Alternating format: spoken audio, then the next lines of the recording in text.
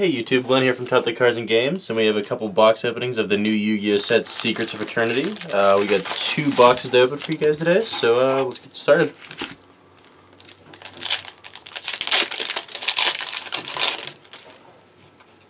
In this set we get more Clyforts, more Burning Abyss, and the introduction to the Infernoid archetype, which is pretty awesome. Oh, and the Necros as well. Necros are going to be one of the top tier decks of the format once we get the next little bonus set that has more of them in it. But it's a good start here with Gungnir and Necros Cycle. There's the Frontline Observer.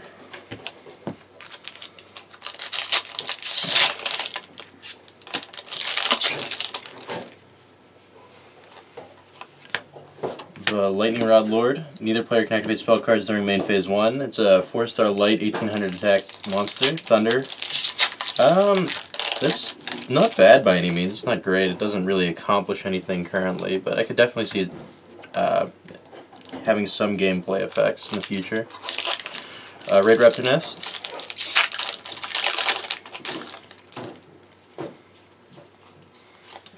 Which one is this? Kagna, Malbranch of the Burning Abyss. This is the one that if it is sent to the graveyard, you can send 1 Burning Abyss spell or trap card from your deck to the graveyard.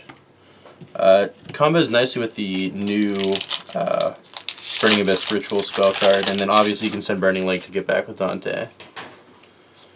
Performapal, Trump Witch, and the new Satellar Knight, Regal. Regal's actually really good. It gives you a summonable out 2 window. Just 1 summon and you're over the 2200 threshold, so it's not bad by any means. Koakimira Overload, more Rock Stun type support. It's not bad. 1900 attack like the rest of the rock ones. Dragoons of Draconia, which is the sneak peek card. It's actually not bad at all. If I mean, that's archetype's gonna get more support, so I could definitely see some play in the future. For now, though, it's not that great. UA Turnover Tactics. I think the UAs are actually really close to being a really strong competitive deck. It's gonna take some time, but they'll get there. We got Libic, Malbranch of the Burning Abyss, and if this card is sent to the graveyard, you can special summon 1 level 3 Dark Fiend type monster from your hand, but its effects are negated. So it's another special summon effect, Burning Abyss monster. It seems pretty good to me. I don't know. I could definitely see it seeing play. I don't see it not seeing play. And obviously the Burning Abyss rares have the same special summoning clause and destruction clause. Infernoid Patrulia and Malkoda, Netherlord of the Burning Abyss, Ghost Rare. So that's pretty neat. You're right. I should probably put these cards right here where you can see them.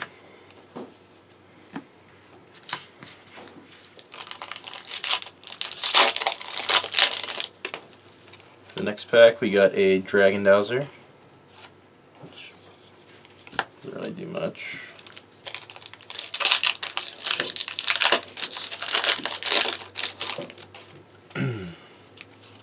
Another Koakimira Overload.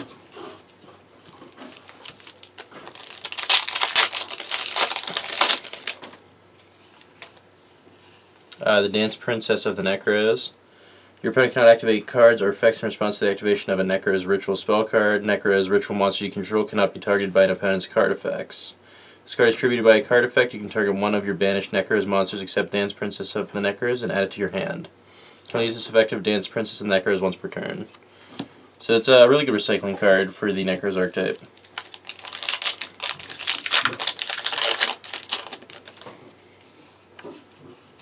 Another Infernoid.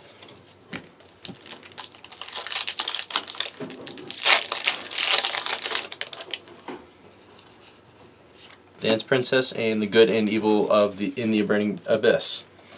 This card is used to ritual summon the Malkoda, Netherlord of the Burning Abyss. You must also tribute monsters from your hand or field whose total levels equals 6 or more.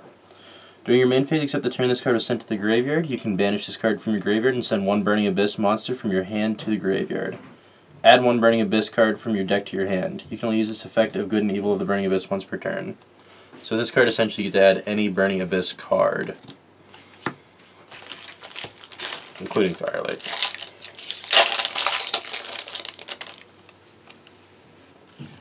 We got a Swordsman of Revealing Light and a Necrocycle. Swordsman of Revealing Light's actually really cool. It's a shame we got him as late as we did. I don't see it seeing much play currently. UA Blockbacker.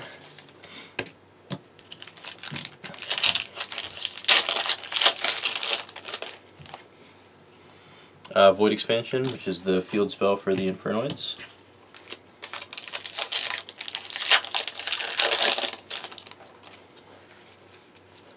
UA Playmaker and a Void Seer, which is the quick play spell for Void Infernoids. It's target 1 4 monster you control. That target is unaffected by the opponent's card's effects this turn. If your 4 monster you control would be destroyed by a card effect, you can banish this card from your graveyard instead of destroying one of those monsters. That's not bad at all.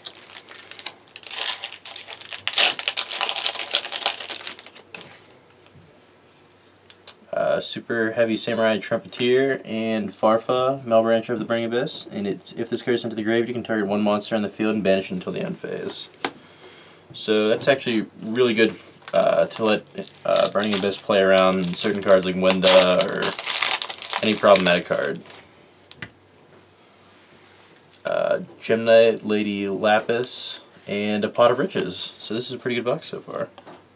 There's only 2 more packs left.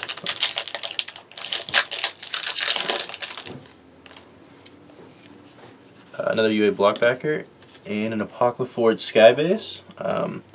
Cannot be special summoned, requires 3 Clyde tributes to normal summon set. If this card is normal summoned or set, it is unaffected by spell trap cards and by activated effects from any monster whose level rank is lower than this card's current level.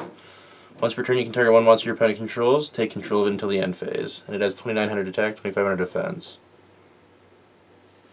And it is a 9-star, I believe, so it's not bad. And then the last box we got an Ultimate Rare Super Heavy Samurai Warlord Susanoo. So that's not a bad box by any means. So the first box.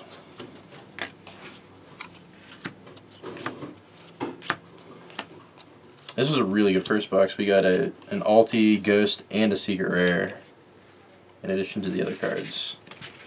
Moving on though, we're just going to go straight into the next box.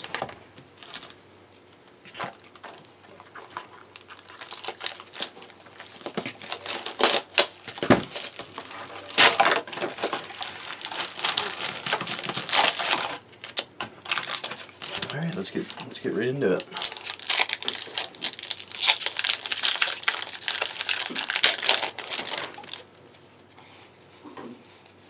Raid Raptor Nest.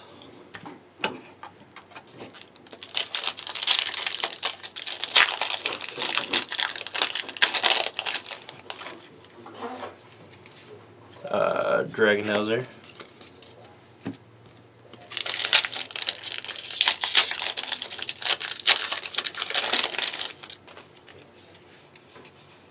Another Infernoid.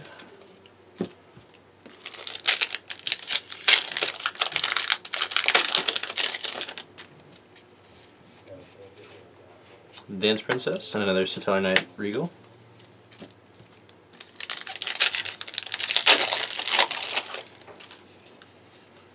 A Necrocycle, and we got a Nef Shaddoll Fusion, which is the new Shaddoll Fusion card. And it's activate this card by declaring 1 attribute, equip only to a Shaddoll monster, and it becomes that attribute. During your main phase, you can fusion summon 1 Shaddoll Fusion monster from your extra deck using monsters from your hand or your side of the field as fusion materials, including the equipped monster. You can only use the effect of Nef Shaddoll Fusion once per turn. Overall, I think the card's not that amazing. I can see it seeing a lot of play in any Hidden Armory builds. In traditional Shaddoll decks, I think you're only going to be playing 1 of this card, but it's still pretty good. It's still a Shaddoll Fusion card, so it'll see play. It's unfortunate how watered down that card is, making it only so you have to equip to only Shaddoll monsters and stuff, but I guess it's fair. Clayfort.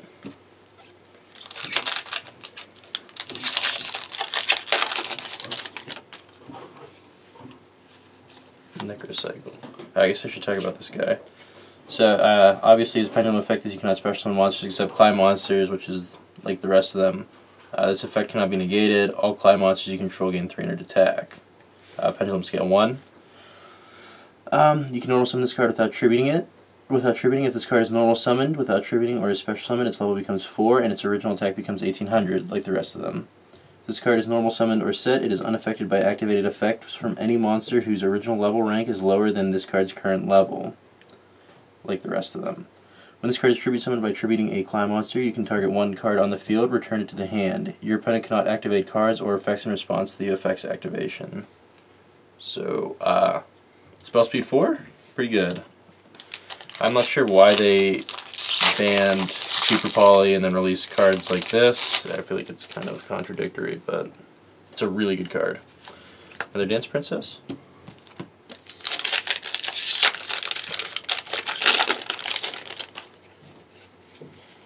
A Koa'ki-Meiru Overload.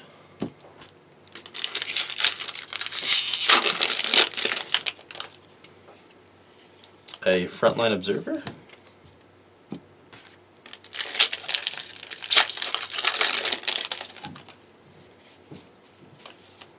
Got him second call and an Infernoid Intra. This is the Spell Trap one, I believe. You target one face-up card your opponent controls, return it to the hand. Okay, the Spell Trap one is the common one then, or the rare, one of those two. Lightning Lord, or Lightning Rod Lord.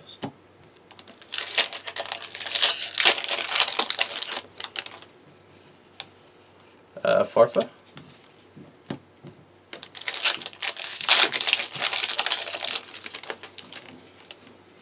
And the Gem Knight Lady Lapis, which is a really good card too, if you're interested in Gem Knights. I don't know how playable they are, but they're a fun deck, and that's a really strong card for them.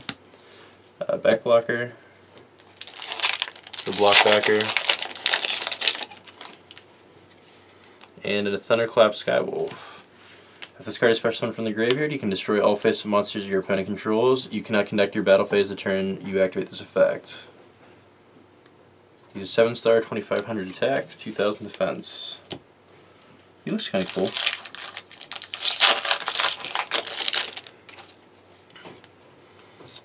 Infernoid Harmonic and Infernoid Patrulella. The Harmonic is the once per turn you can target one monster in the field, destroy it. This card cannot attack the turn you activate this effect. And then once per turn, during your opponent's turn, you contribute one monster, then target one card in your opponent's graveyard and banish it. So, I don't think he's that great. Level 3 is kind of a conflicting level in that deck. Obviously, currently you have to play like 3 of them just because there's not all the Infernoid monsters out yet. But overall, I don't think he's that great. Kagna, Melbranch of the Burning Abyss.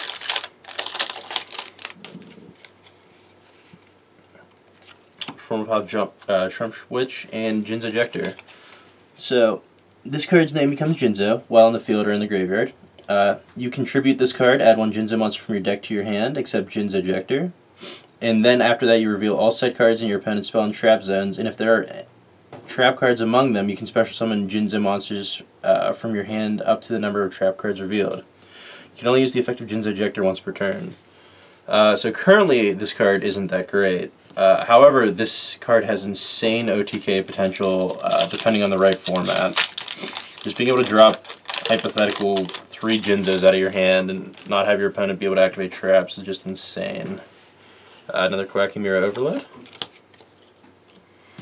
And then since it's a machine and stuff, you can just do stupid OTKs with Machina Fortress and stuff like that. So I think this card has a ton of potential in the future. Currently, it's not that great. Dragoons of Draconia. Down to our last 2 packs.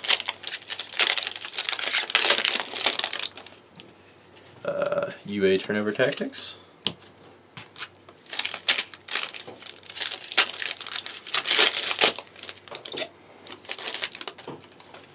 And then Livic.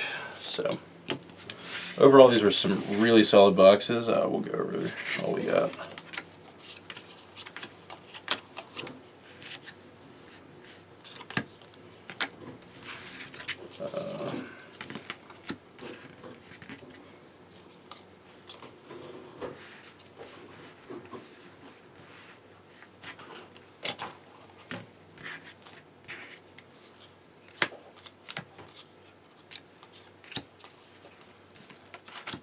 So overall we had some really solid pulls, and the set is currently out, so come on down and pick them up. Thanks for watching YouTube. Make sure you comment, like, and subscribe, and until next time.